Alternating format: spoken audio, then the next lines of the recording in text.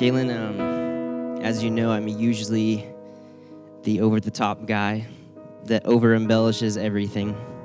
And people usually know me as the go big or go home kind of guy. I've never been the guy that takes the simple route, the easy route. If it's going to be planning a church event, it's going to be the loudest, brightest. It's going to be the one that's the most fun yet. If it's a shredded truck, I'm going to follow it. I'm going to scream about it for 20 minutes, and then I'm going to get out of my car and run around it. If it's a proposal, I fly you out to Colorado just to pop the question. But sometimes I've realized that this can unintentionally draw attention away from the subject and onto myself. Kaylyn, you don't need embellishment or fancy words, which is why I want to write simple vows to you. Kaylyn, I love you because you're my best friend. And I love you because you really love God. You're just awesome. So here's the truest and most down-to-earth vows to you. I vow to hold you close when you're cold. I vow to protect you. I vow to be slow to anger. I vow to love God. I vow to read His word. I vow to sacrifice every day. I vow to date you for life. I vow to laugh when it's hard. I vow to cry when life calls for it. I vow to worship. I vow to stay loyal and run from temptation. I vow to lead us. I vow to listen. I vow to be humble, and I vow to repent when I sin. I vow to love you every day God gives us here in this world. And I want to vow to you, God,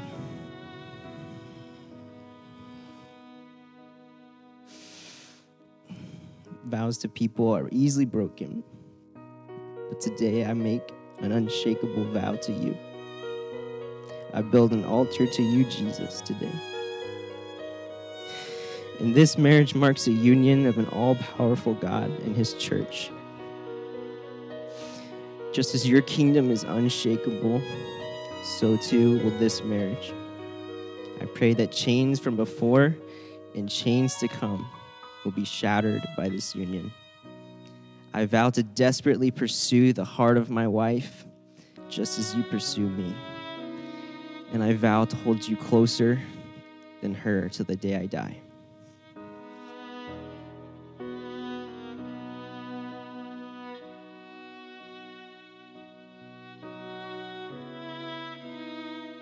Your love's not fraction, it's not a troubled mind. It isn't anxious, it's not the restless kind. And your love's not passive, it's never disengaged, it's always present, it hangs on every word you say. Love keeps its promises, it keeps its word, it honors what's sacred, for its vows are good.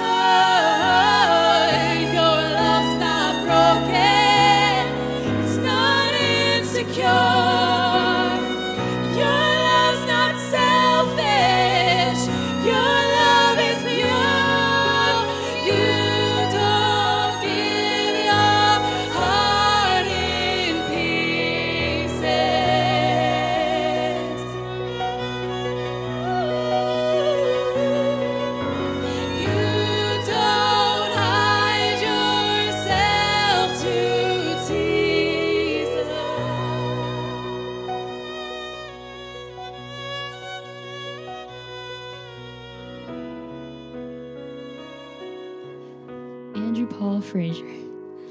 Who would have ever thought that I would be standing here today, getting ready to make you my husband? It feels like only yesterday when we were leading worship in youth group, and I didn't like you because of how conceited I thought you were.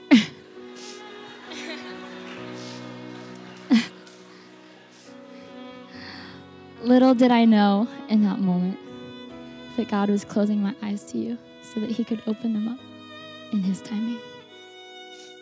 Ever since I was a little girl, I'd pray to God and say, Jesus, please don't make me wait until I'm old to get married.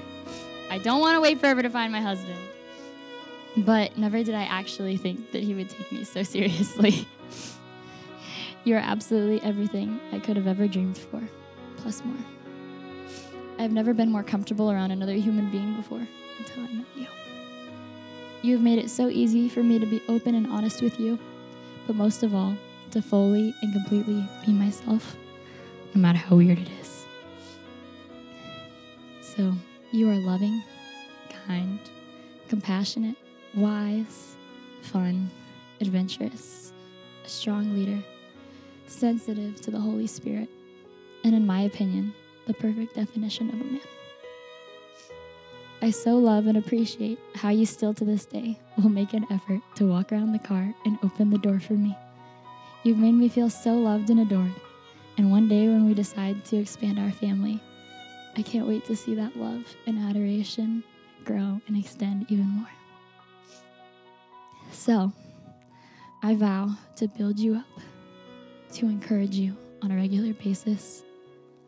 I will support you in every decision you make, and I will pray for you every single day of our lives. I will always tell you the truth and communicate fully and fearlessly with you. No matter what comes our way, I will stay faithful to you and follow your leadership. So as your wife, I promise to take care of you, submit to your decisions, support you with everything that I have, and to love you more and more every day.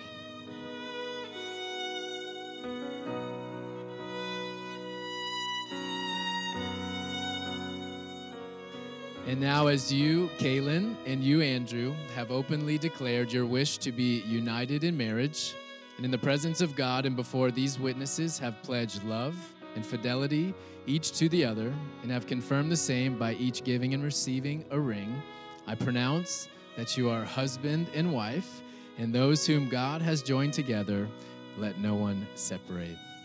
Andrew, would you like to kiss? Okay. You